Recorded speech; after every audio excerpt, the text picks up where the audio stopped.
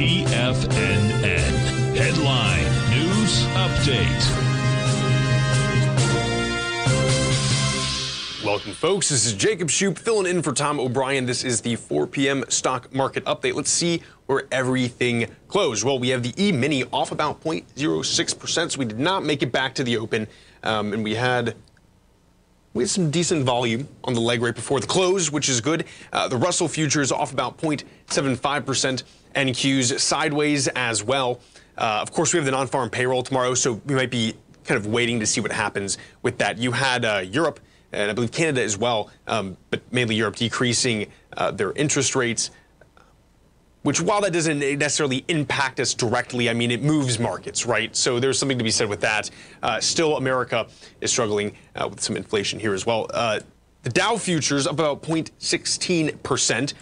And then the gold contract eking, trying to get, back through that 2,400 level, which is pretty solid if we can make that and do it on some nice volume as well. Of course, if you missed the last show, we had Tim Ord on, and he did a pretty solid analysis on gold and defended a bullish position on that.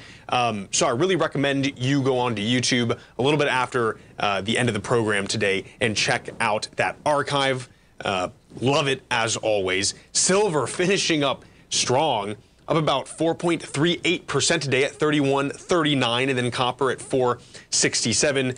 Crude oil finishing up 2% at 75.57. Steel Dynamics not doing much, and then that dollar still at the lower end of its trading range at 104.11. We are hoping for a breakdown into that 103 level.